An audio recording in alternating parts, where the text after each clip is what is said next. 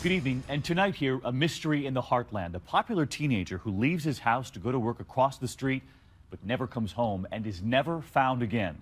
12 years later, he is still missing. Someone is behind bars tonight for the crime, but the question, is he really the killer? So get ready for some bombshells, because everything in the mystery on Johnsburg Road is about to be turned upside down. Tonight, evidence goes missing. A prisoner says he lied to convict someone else, and a key witness turns up dead. But who says the dead keep all their secrets? Here's ABC's Ryan Smith.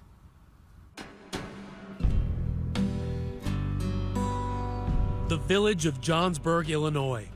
The essence of small-town America.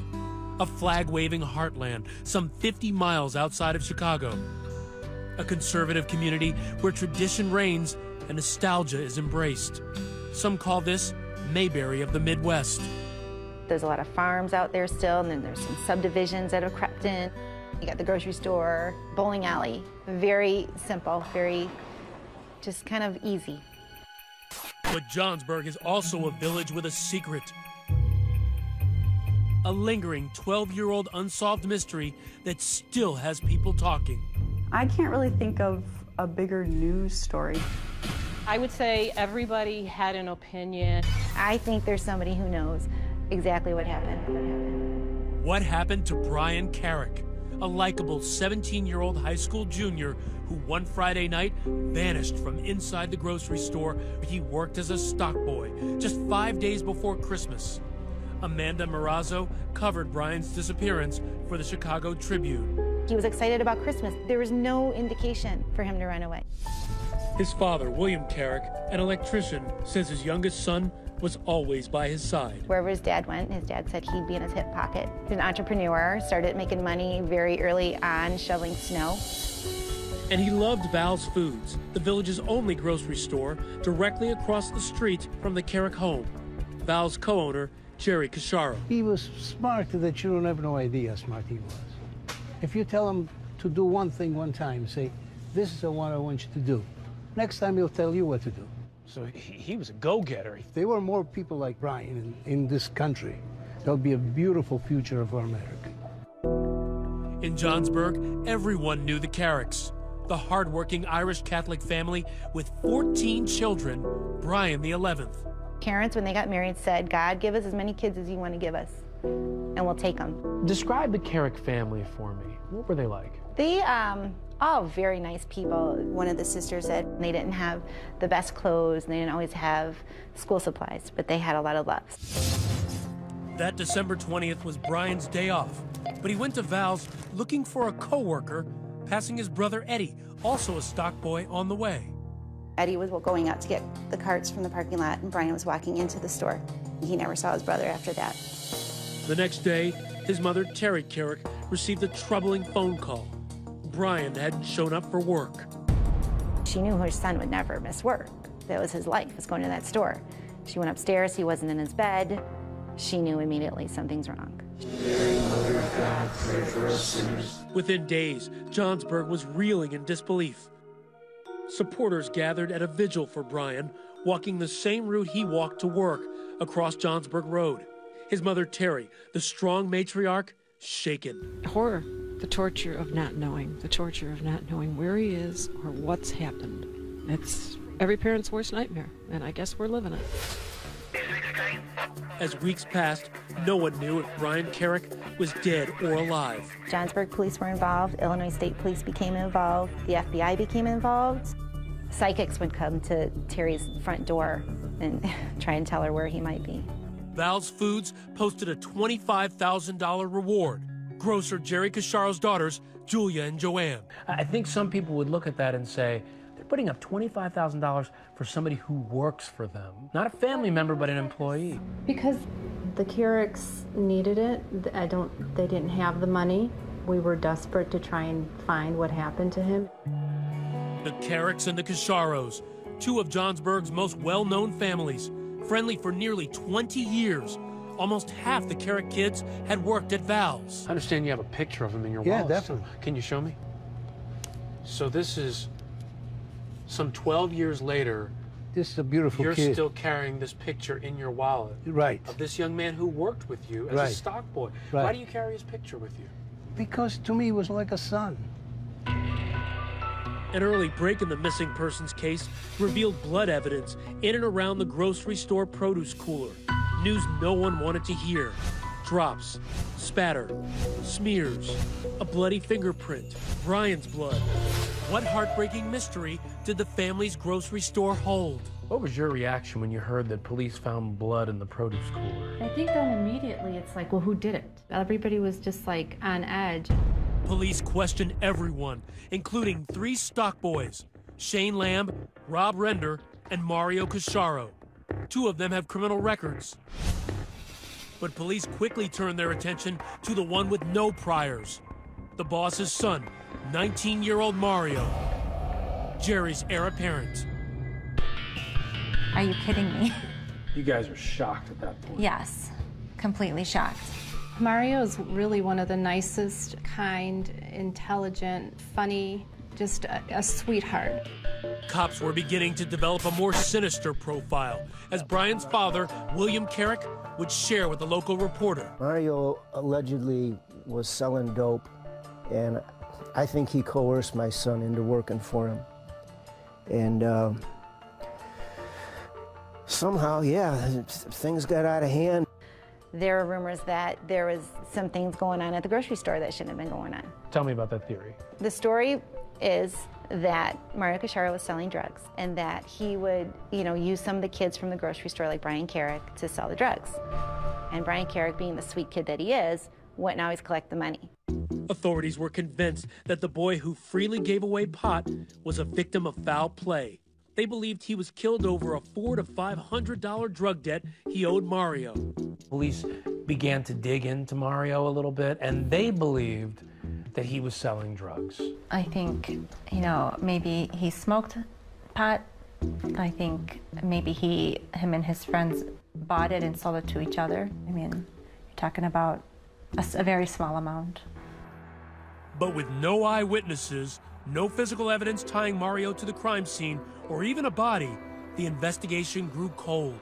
And so did the bond between the Cerricks and the Casciaros. The relationship had gone sour, and then one day my dad said that Mrs. Cerrick had come in the store, and she kind of turned her back to him when he approached her to say hello, and that was the last time she ever spoke to him.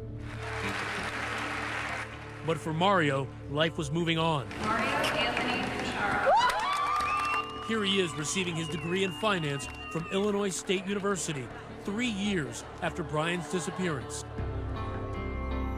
But for the Cerricks, no closer to any answers, it was as if time stood still.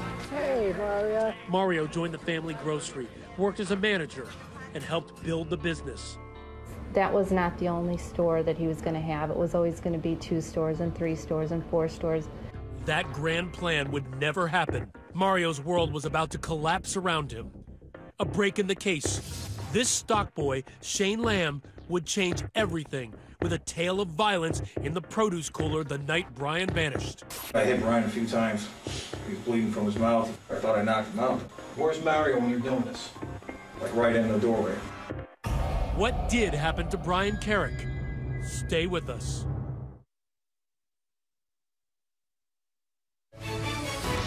"2020 continues. Once again, Ryan Smith.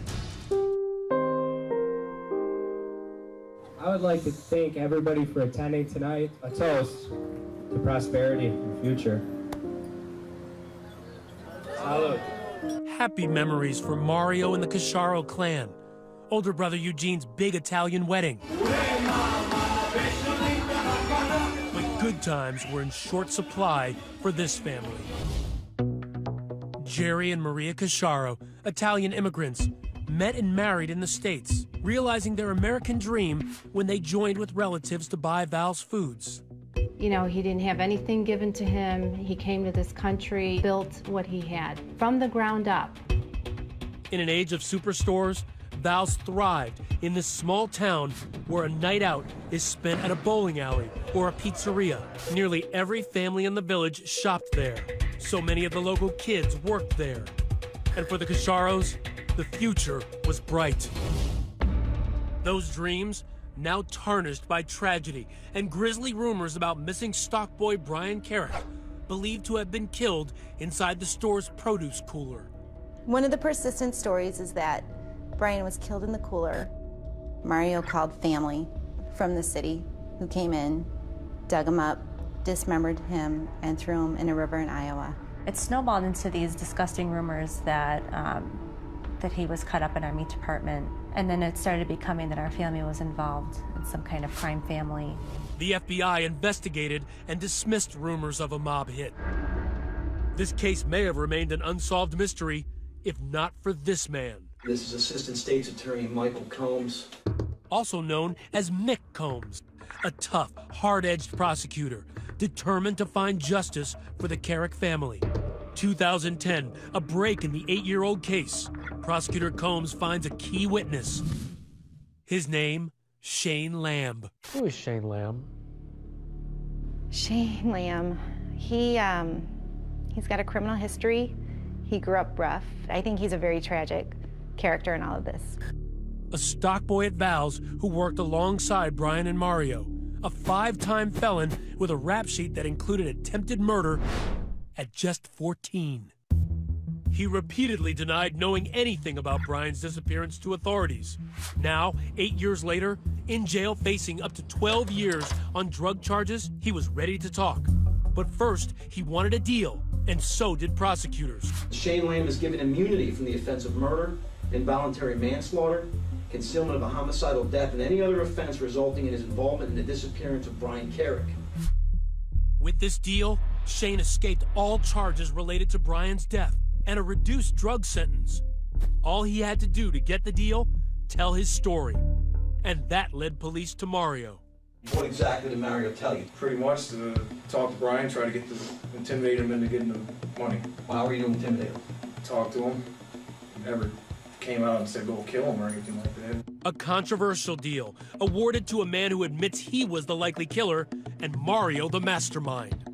According to the prosecutors, Mario knew what he was doing by bringing Shane Lamb in and using him as a tool, as an enforcer, as the muscle to get what he wanted. Shane was off that night, at a party getting high. He says Mario called him to come to the store. Brian owed him money, and he wanted it back. Mario wanted Shane to talk to him. Time for him to pay up. Went over there, told Brian what's up with the money you owe him, I had to pay him at least some of the money back. We got to arguing. Mario said it was getting too loud, going to the produce cooler right there. Shane says he demanded the money from Brian, but Brian resisted. Shane lost his temper. Things turned violent. I hit Brian a few times. He was bleeding from his mouth. He fell out. How hard did you hit him? Thought I knocked him out. That was it. Where's Mario when you're doing this? Right in the doorway. Knocked unconscious, not sure if Brian was dead or alive, Shane says Mario told him to leave the grocery store. He said, go ahead, I'll handle this. I left, went back to a party. Armed with Shane's version of what happened, prosecutors arrest Mario for killing family friend Brian Cerrick. A small victory for Bill Cerrick, reminded daily of the store across the street on Johnsburg Road, a moment Terry Cerrick would not live to see when she died in 2009. For the Casciaro family, it was a moment of utter disbelief. I wanted justice for the Cerricks, but they got the wrong guy. Mario and Shane, the mastermind and the muscle, according to the prosecution's theory. Though Shane says Mario never laid a hand on Brian, never ordered him hurt, prosecutors insist he's guilty of the rare charge of murder with intimidation.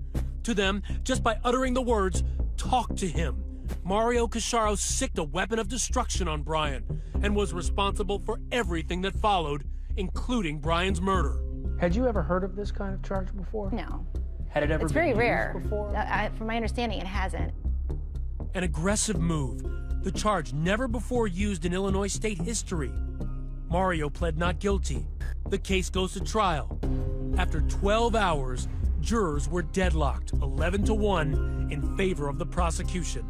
A hung jury. Sometimes lay people struggle with one person being legally accountable for the actions of another. When you learned that it was a hung jury, what were you thinking? We're frustrated, just like the Cerricks were. Prosecutors went after Mario again, vowing to retry him.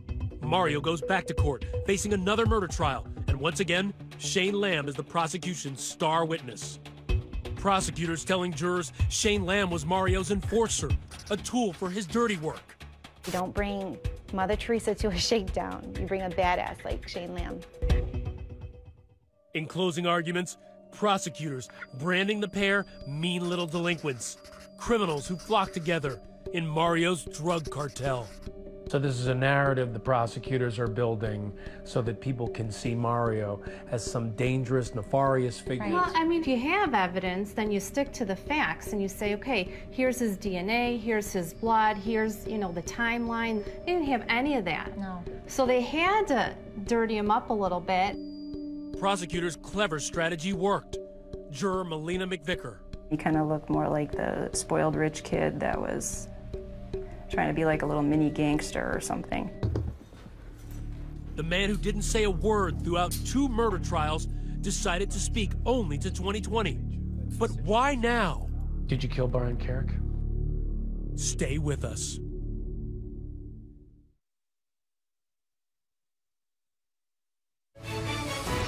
"2020 continues with the mystery on Johnsburg Road.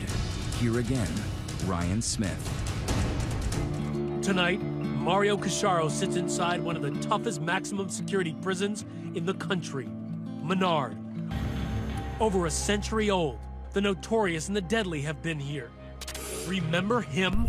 The serial killer clown, John Wayne Gacy? He did his time here.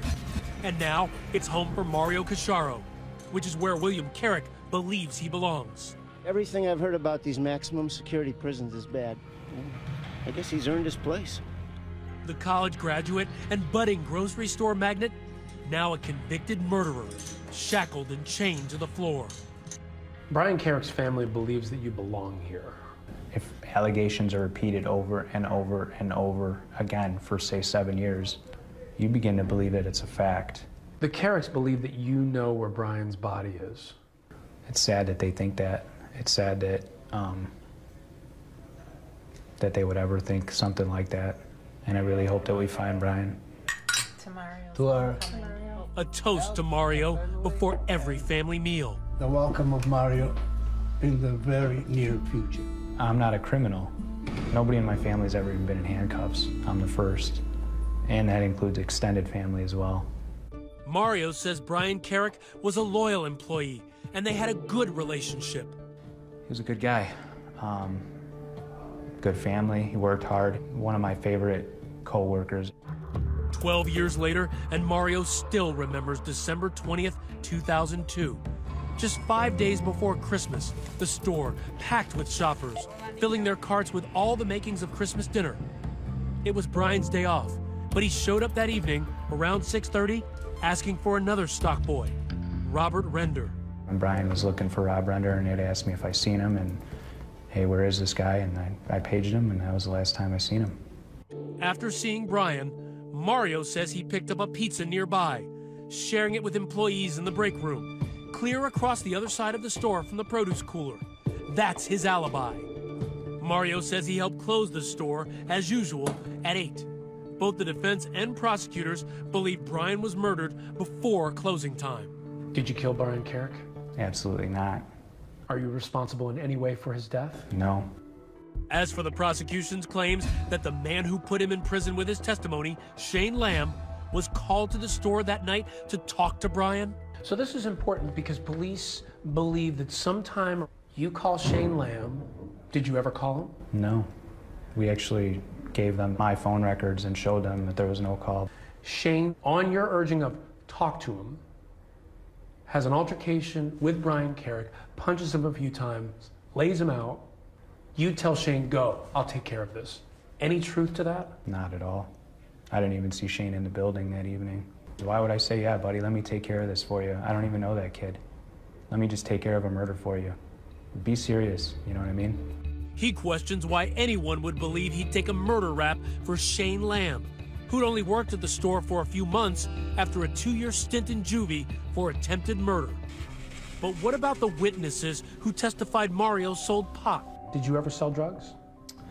There were times that when I was smoking pot, that I would, I guess, sell people pot out of my personal stash, but it wasn't anything that it wasn't like a criminal enterprise. Did Brian ever sell pot for you?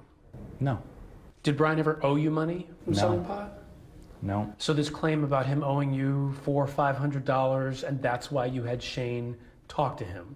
It's all made up. They took something that's very small amounts of marijuana, and made it seem like it was a huge criminal enterprise. They actually went so far as to say I was a drug cartel and kingpin. That's significantly different than smoking some weed with your friends. Former local reporter Sarah Strzelka agrees. There were multiple people who got up on the stand and said that they had bought, pot from Brian or bought pot from Mario or whatever it may have been. But this wasn't a cartel. It wasn't some big drug empire. It was high school kids buying a little bit of pot here and there. You didn't testify at your trial. How do you feel about that decision now? I think it was the wrong decision. I wanted to do it at the time. I was just advised not to. His future was in the jury's hands, and they never heard from him. That may have cost Mario his freedom. The verdict. What's going through your mind as you're waiting for that verdict in the second trial? What is taking so long? What are they thinking about? What could they possibly have found to be credible that they've seen? Did you think at that point you were going home with your family? Yeah, sure did. How firm was your belief that you were going home? 99. Going home wouldn't be in the cards. A guilty verdict. Mario's mother's outrage, caught by local news cameras. My son is innocent. That is a big cover-up, big time. His family sobbed. His father wailed. Mario is confident the whole time his hat was up, and then he just dropped his head. He was shocked. He thought he would never be convicted. There's no physical evidence. It was heart-wrenching. It was as if Mario had died. Can you make it through 26 years in here? I don't want to. I mean, if I have to, I will find a way, but I don't want to. I don't want to sit every day thinking about, how did I get here? Because I don't have the answers. You know what I mean? Enter this woman. Blood is on the store. She's uncovered a detail never brought to trial. Something hidden behind a ceiling tile. Next, a new suspect enters the picture. I didn't do anything. I don't know anything. As we follow a trail of blood and the trail of a knife. Renner comes up behind him like this and cuts his throat. Defense with a dummy. When we come back.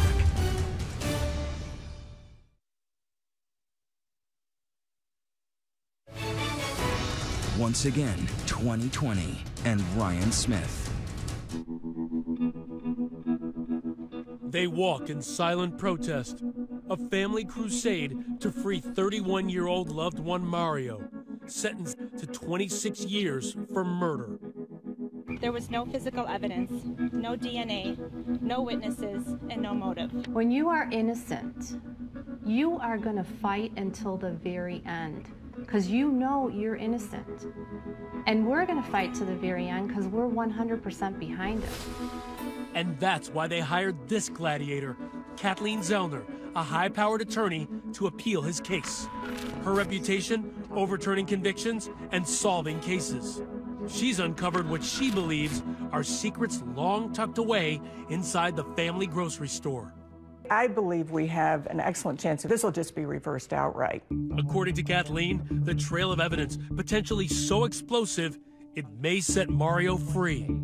She believes the evidence leads not to Mario, not to Shane Lamb, but to one man, Rob Render, an early suspect in the case, that stock boy Brian accused of stealing alcohol from the grocery store, and the one Brian was looking for the day he vanished.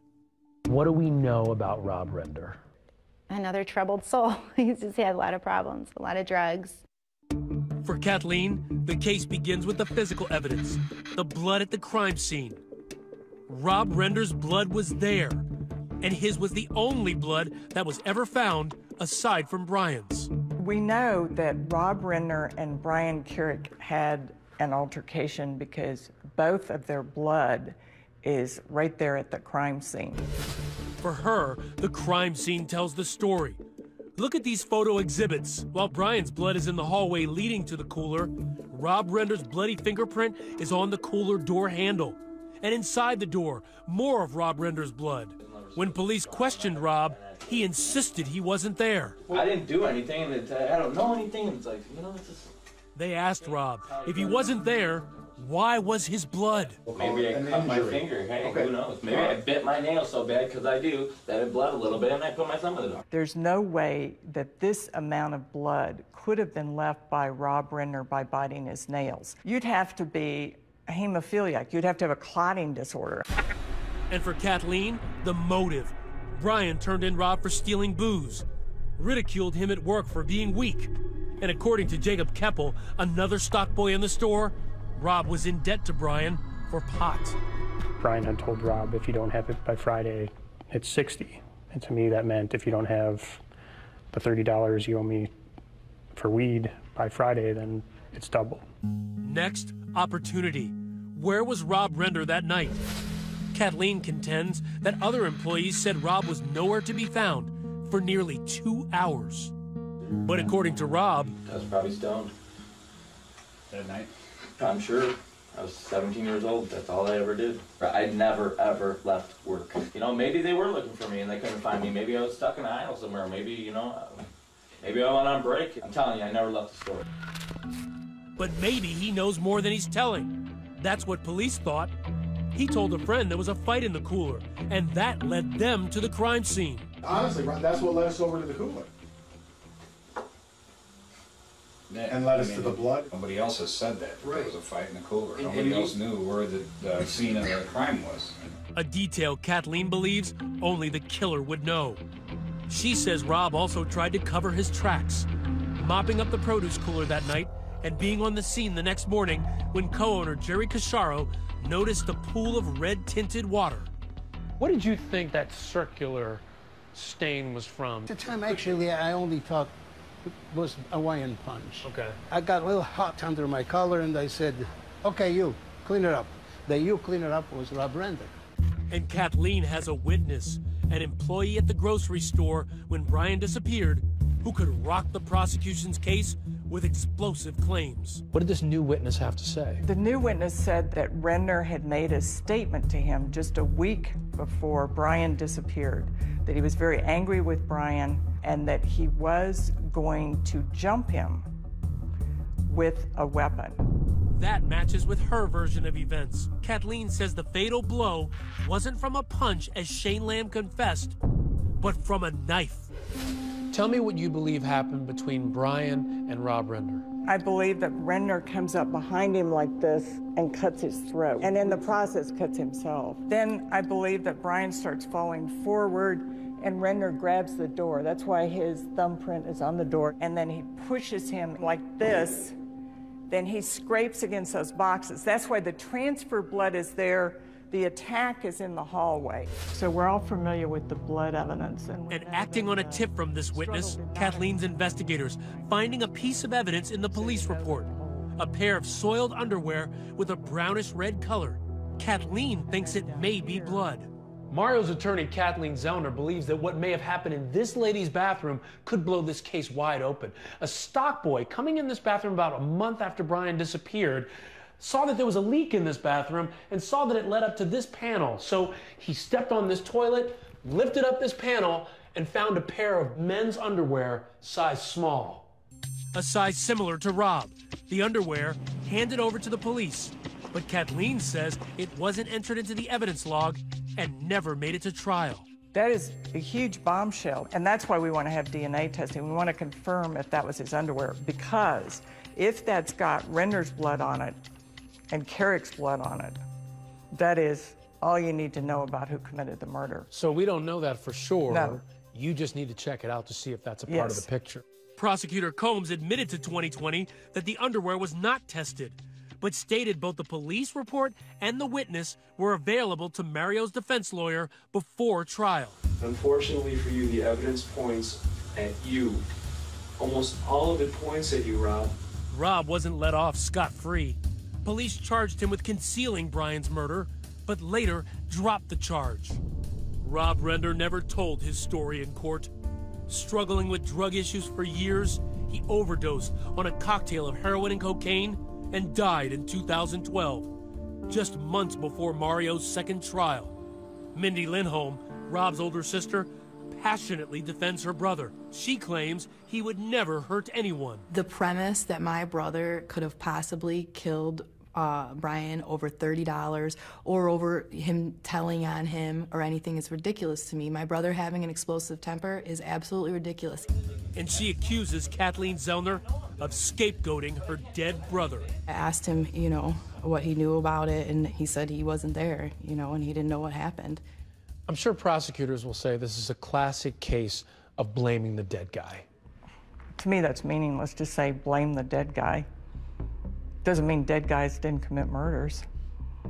The only person that really dislikes Brian Cerrick is Renner. The only person that owes money to Brian Cerrick is Renner. The only person who's ever described wanting to jump him with a weapon is Renner. And the only person in that back hallway is Renner. Next, the state's star witness, Shane Lamb, the man who put Mario Casciaro behind bars, does a shocking about-face. All of it was false. Every single thing, the state attorney set it up. Stay with us.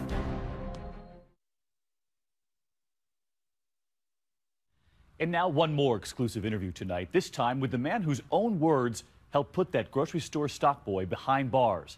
Tonight, right here on 2020, he changes his story. And here again, Ryan Smith. A dramatic development in the Mario Casciaro case. The man at the center, the state's star witness, whose testimony helped send Mario to prison, now says it was all a lie. Shane Lamb sat down exclusively with 2020 with a stunning confession. Why are you coming forward now? Because Mario's in there for 26 years for something he didn't do. I didn't have anything to do with this. Mario didn't have anything to do with this. He doesn't deserve to be in prison. And it's safe to say that he's serving 26 years in a maximum security prison because of your testimony. Yeah, that's right. He said he was coerced by a prosecutor hell-bent on putting Mario behind bars. What do you want to say about your testimony today? All of it was false. Every single thing, the state attorney set it up. He's talking about Assistant State's Attorney Michael Combs, saying he forced him to place Mario at the crime scene to get that immunity deal, the one to avoid being charged in Brian Cerrick's death. Shane says his back was against the wall. I was arrested for cocaine charges. My offer was 12 years. They said that I'd be indicted for murder if I didn't cooperate. And it came down to him or Rob Render. He said Rob Render was in Lake County Jail. If I didn't want to talk to them, that they're going to go to Rob Render next. So you believed that they were either going to feed a story to Rob Render that he was going to tell about his involvement or Mario's involvement, and Right. Whoever took the deal first. Exactly, yeah, 100%, that's how I felt. Here he is giving his statement. But according to Shane, what you don't see before this point, before the cameras roll, he makes allegations that Combs sat him down for an hour without his lawyer, telling him what to say point by point. On December 20th, 2002, Mario Casciaro never called you to say, come to the store and talk to Brian Cerrick because he owes me money. Never. You weren't his enforcer? No. Did you guys ever get into a fight? No. You never punched him 2 or 3 times, knocking him unconscious? Never. And then Mario never said to you, get out of here, I'll take care of this? Never. Never happened. Explosive allegations, especially if true. But there's a problem. Shane Lamb has a long history of lying, along with a lengthy rap sheet. You're a 5-time felon. You spent a lot of your life in and out of jail. Can you understand that people are going to say, well, how can we believe him? You know, they believe me enough to use my testimony to put him away. But now, since I'm telling the truth now, they're going to say I'm lying. And this, if Shane is to be believed, why would a prosecutor risk so much? Why would he put his career on the line, threatening you, just to put Mario in prison? I don't know why a lot of people do not like Mario for some reason in law enforcement. That's a question we put to Mario himself. Police took the stand and talked about how you were arrogant in talking to them. I don't feel I'm arrogant. Do you think that you're sitting here maybe in large part because they just didn't like you? This isn't a popularity contest. This isn't the senior prom. This is my life. If I'm sitting here because they don't like me, then I shouldn't be here. The state's attorney's office wouldn't go on camera because the case is on appeal. In a statement to 2020, Prosecutor Combs denied coaching Shane Lamb out of the presence of his lawyer, calling it unworthy of belief, untrue, and too far-fetched.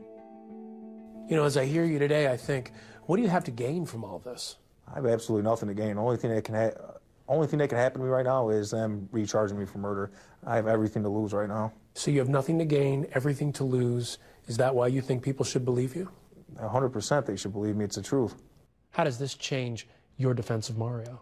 It dramatically changes it. I mean, I think the underwear that's been discovered, the witness statement about Renner's plan to attack Brian Cerrick, combined with Shane Lamb recanting everything. He was the whole case. I mean, he was the only person that was responsible for Mario being convicted. But then, who killed Brian Cerrick? All three stock boys tell a different story. Shane Lamb now says he was never at the store that night, and no co-workers placed him there either. Mario Casciaro claims he was eating pizza in the break room. And before his death, Rob Renner proclaimed his innocence. And Brian Cerrick's body has never been found. But for Shane Lamb, one thing is clear. He is willing to spend the rest of his life in prison so that Mario doesn't have to. And he's in Menard right now, one of the worst prisons in Illinois, for 26 years, and I just feel like they let somebody make up testimony to get him locked up for 26 years, and he's sitting there and he can't do anything about it. I'm not going to have it on my chest anymore. You were the one who put him in Menard. I was, but I was following what they wanted me to say. They just wanted to close the case. It seems like this weighed heavily on you. It did. I don't want to be the reason that he's doing 26 years. If, you know, Mario is watching this, I just want to tell him I'm sorry.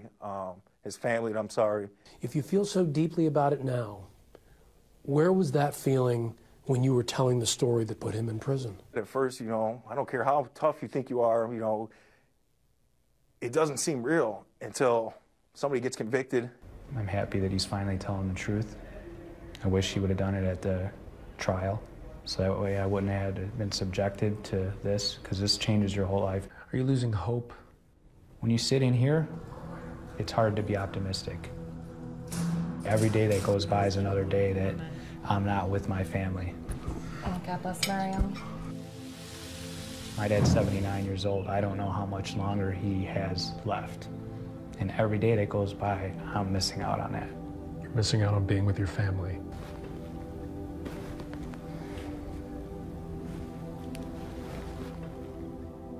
We lost Brian. We're not going to get him back. And then the only thing I can hope for is that I'll meet him again someplace. Two families in pain and seeking justice for their loved ones. But has justice been served? Where Brian Cerrick is remains the mystery on Johnsburg Road.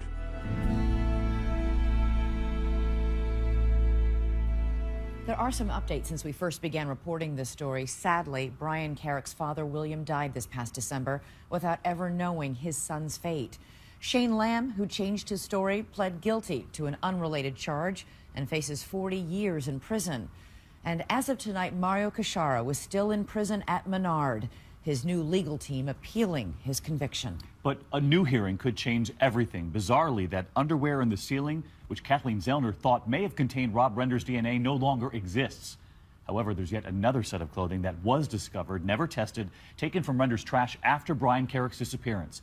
It's being tested now for DNA, and Zellner hopes to have the results in time for a new hearing in 2 weeks. So the mystery on Johnsburg Road continues, and we'll stay on it. We'll be right back. After seeing all the twists in tonight's mystery, we want to know what you think at home. Use the hashtag ABC2020. I'm David Muir. And I'm Elizabeth Vargas. For all of us here at ABC News in 2020, thanks so much for watching. Enjoy the rest of your weekend. Good night.